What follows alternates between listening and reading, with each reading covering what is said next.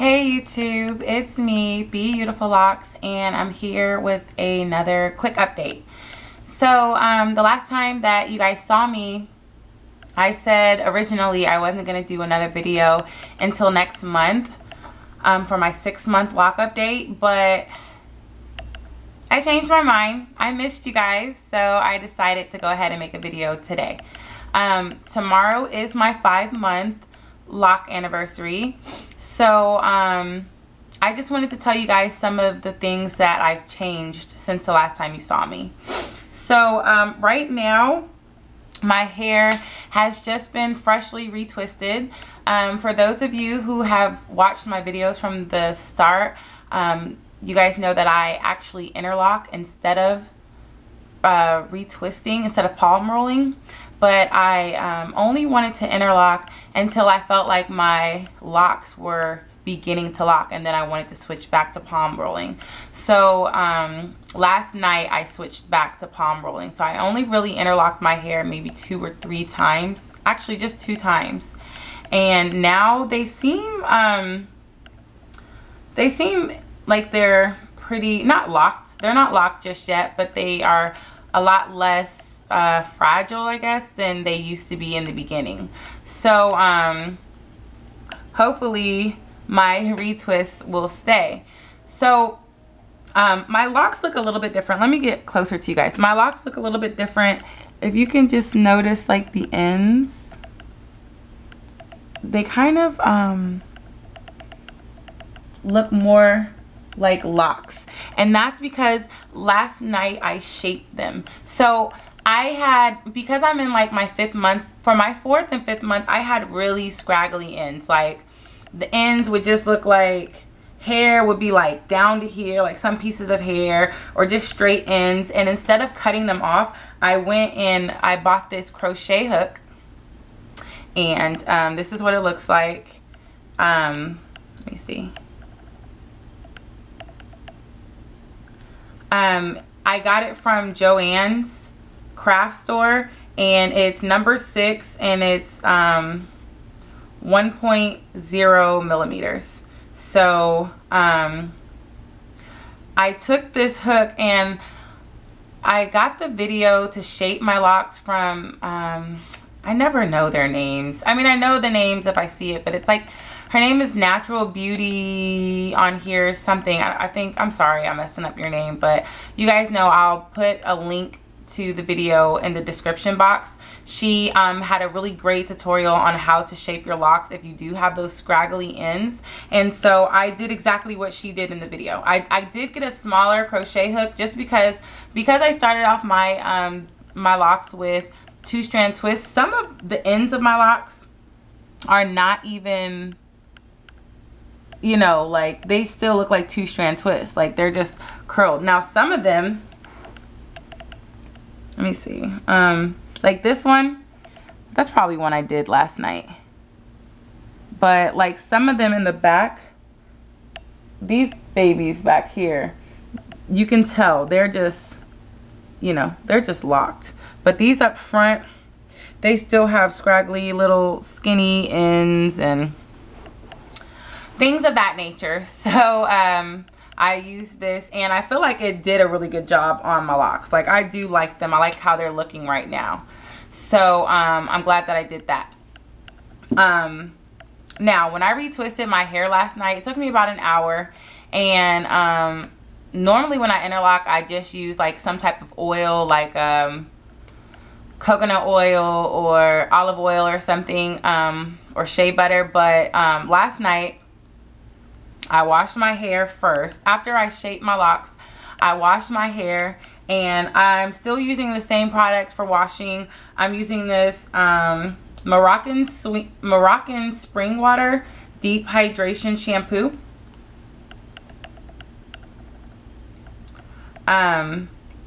And there was no real reason I used this, or I decided to go with this one, but it says safe for color treated hair, 0 sulfates, sodium chloride, dyes, harsh salts, parabens, or gluten. So it doesn't have any of that stuff in there, and it's been working fine for my hair. It doesn't leave my hair feeling super dry or anything. So I'm just going to use it because, you know, if it ain't broke, don't fix it. So I'm still not using any conditioners.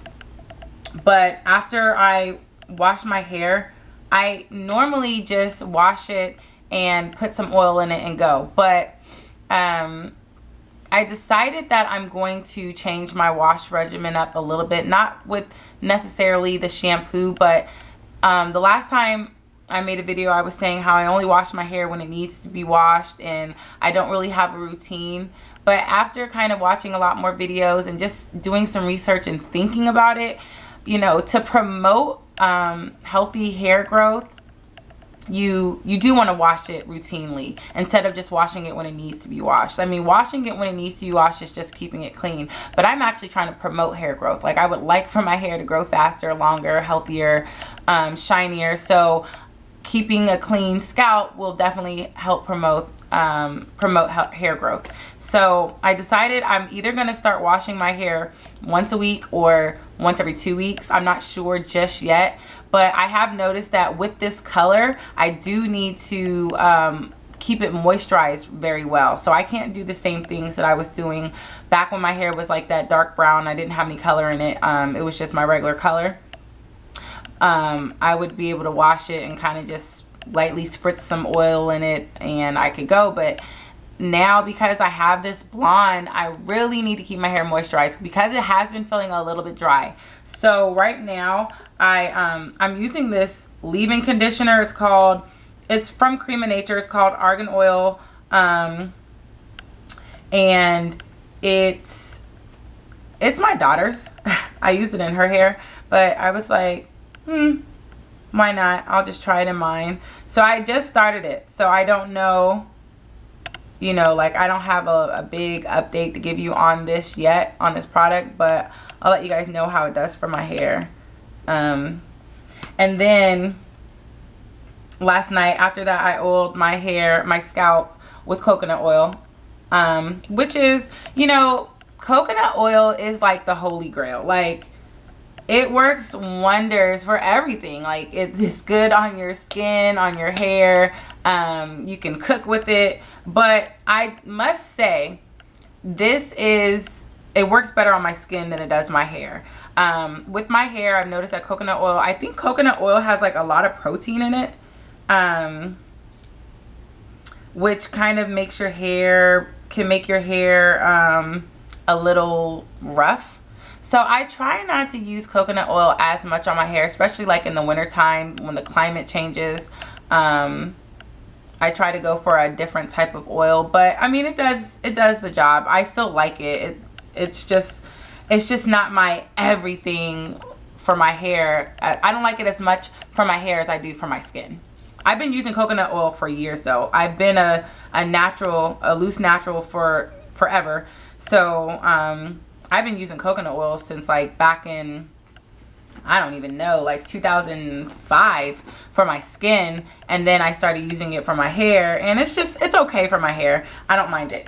And then of course I have this little spray bottle which has olive oil, Jamaican black castor oil, and one more oil. Oh, and tea tree oil in there. So I, you know, still spray my hair with this every day, every morning or at night. I'm spraying my hair with this. And then sometimes I use shea butter. So I'm trying not to be a product junkie, but like I said, because I have this color in my hair now, I really need to keep it moisturized, and I'm kind of just going through a couple of different products to see what works best. So hopefully I can minimize the products, but until I find out what works best for my hair, I am going to have to go through some of them.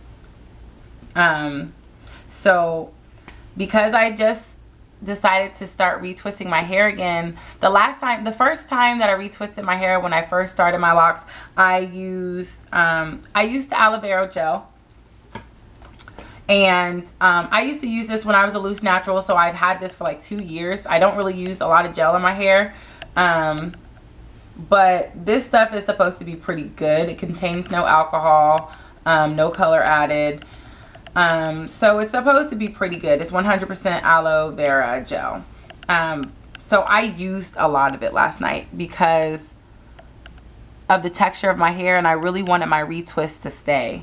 And I actually did my hair like at 11 o'clock last night and then slept on it with clips in. So when I woke up this morning at 6, it was not completely dry, which sucked, but I didn't have any choice. I had to go to work, so I took the clips out. But the first time I used, the second time I retwisted my hair, like palm rolled it, I used this Lock and Twist Gel by Oris, and this stuff holds really well, but it left flakes in my hair, me personally. So I haven't used it since then, but it's like I don't know, it's cool, it's not bad, but like I said, since it left flakes in my hair, I wasn't like a big fan of it, so I probably won't use it again. It'll probably just sit in here unless like I have nothing to retwist my hair with. I might use that. I hope my camera has been focusing this whole time. I don't know. I guess we'll see when I watch the video. Sorry. Anyway, so let me show you guys my retwist. So I think it came out pretty well. I hope I'm in the camera. I'll come close.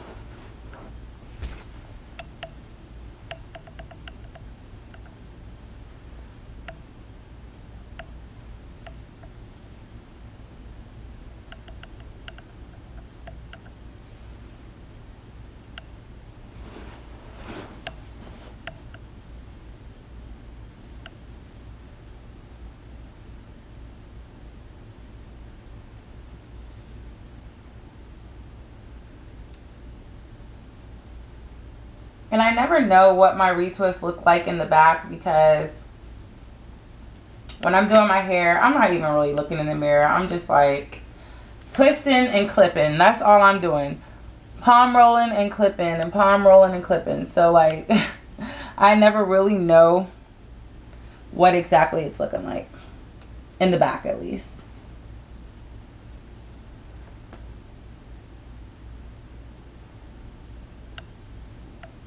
And I've also been doing really good about wearing something to tie my hair up at night. So with me doing that, hopefully my retwists last longer, because in the beginning, the whole reason why I switched to interlocking is because my retwists weren't lasting, but it probably has something to do with I never ever tied my hair up. But now I've been tying my hair up every night, and hopefully that just, you know, helps it do better. So let's see what else, guys. I don't know about, like, because I did that whole crochet hook thing to make, like, shaping my locks, it made them a little bit shorter, but you know, whatever, that's fine. But I don't know, I think for 5 months it's looking pretty good. Like, I'm happy with it. I just recently had box braids again, so I got this color in box braids. I did them myself, me and my mom, and I kept them in for 2 weeks. Now the first time I had the box braids, I kept them in for 6 weeks. This time I only kept them in for 2 weeks, and one is because, like I said, I didn't really want to interrupt the budding process, and the second reason I only kept them for 2 weeks is, you guys are gonna love this one. I missed my locks. Like, I was so excited about missing my locks, because I mean, especially for them to be in such an awkward stage right now, like, I really, like, real life miss my locks. I could not wait to take those braids out just to see my locks. So that's cool. I mean, I don't know, I just feel good about, like, liking my own natural hair and not feeling like I needed a weave to cover up. Because if you know me, like, I love me a weave or a hairstyle, like some type of extensions, but to love my own natural hair and can't wait to take my weave out or my braids out to see my hair, that's big for me. So yeah, so that was cool. So I took them out after 2 weeks, and I didn't regret it. I mean, like, I didn't get it done professionally, so it wasn't like I really wasted my money or anything. But yeah, I think that's the end of the road for styles, like extensions or anything for me. Because I don't know, I love my hair. So, you know, that's always a good thing.